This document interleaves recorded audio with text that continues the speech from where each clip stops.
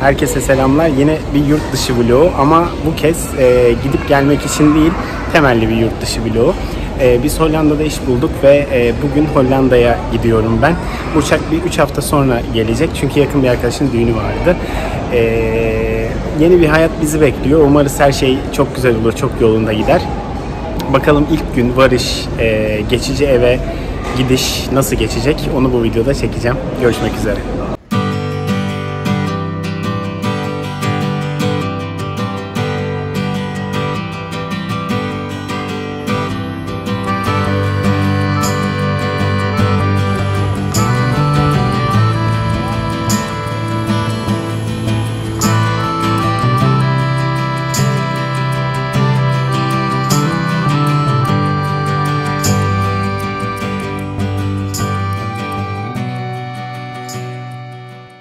Havaalanındaki videoyu çektiğimden bu yana 2 hafta geçti. 2 haftadır Eindhoven'da yaşıyorum.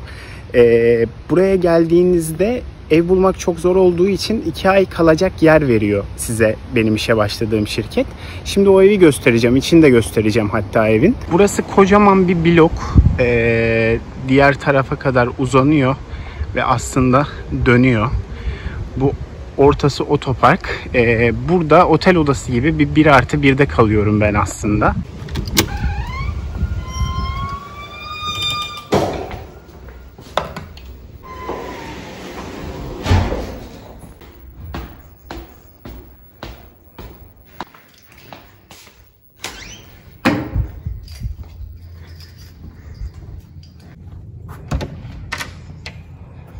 Hatta bisiklet bile aldım. Evin şöyle bir girişi var. Hemen girişte sol tarafta bir tuvalet var. Çok küçük bir lavabosu var. Ondan sonra mutfağı ortak oturma odasıyla. Böyle büyük bir yemek masası, bir çalışma masası, koltuğu ve televizyonu var. Hemen mutfak tarafında bir böyle bulaşık makinesinin olduğu, ütünün olduğu, işte kahve makinesidir, böyle ufak tefek ihtiyaçların olduğu, süpürgenin olduğu ufak bir kiler var.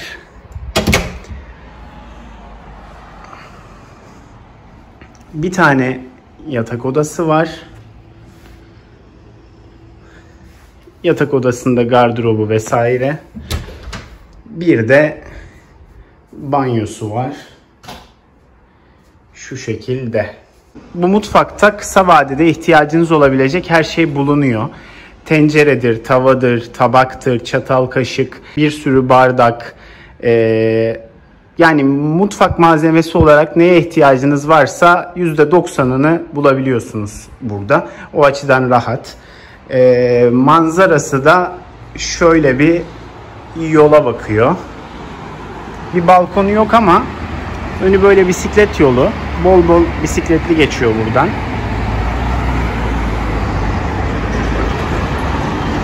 Ve şurada da bir katedralimiz var. Şu yolun sonu Eindhoven merkeze gidiyor. Bu yolu takip ederseniz bir 600-700 metre sonra Eindhoven merkezdesiniz. Hemen yolun diğer tarafında da şu köşeyi döndüğünüzde çok güzel bir park var. Burada zaten en çok dikkatimi çeken şey çok fazla park olması ve çok fazla bisiklet yolu olması. Bisiklet yolunu zaten duyuyordum ama parkların bu kadar çok olması, bu kadar büyük olması, neredeyse bir de hepsinde göl gibi bir su birikintisi de var en azından. Gerçekten çok hoşuma gitti. Yani ev aslında çok merkezi.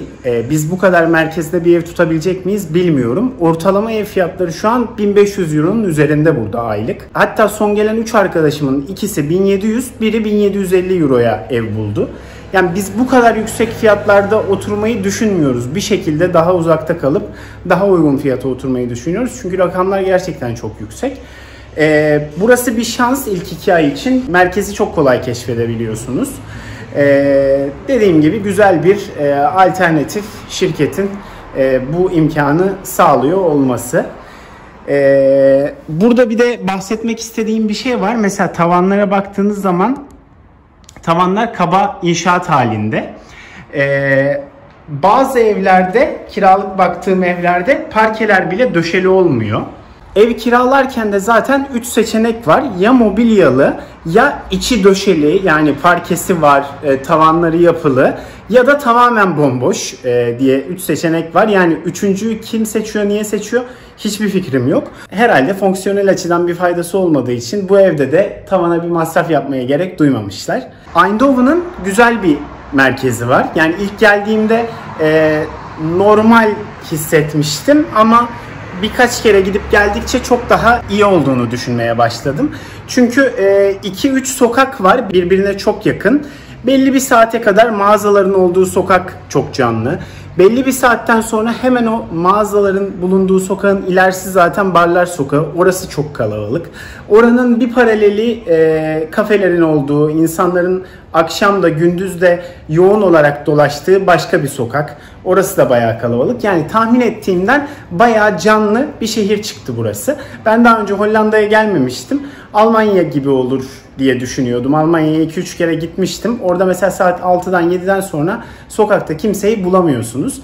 Ama burada her gün başka bir konsept var. Yani gün pazartesiymiş, salıymış, cumaymış gerçekten fark etmiyor. Yani o açıdan çok zorlanmayacağız gibi gözüküyor.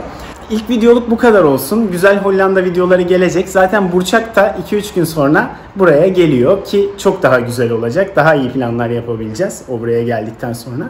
Görüşmek üzere bir sonraki videoda. İzlediğiniz için teşekkür ederim. Hoşça kalın.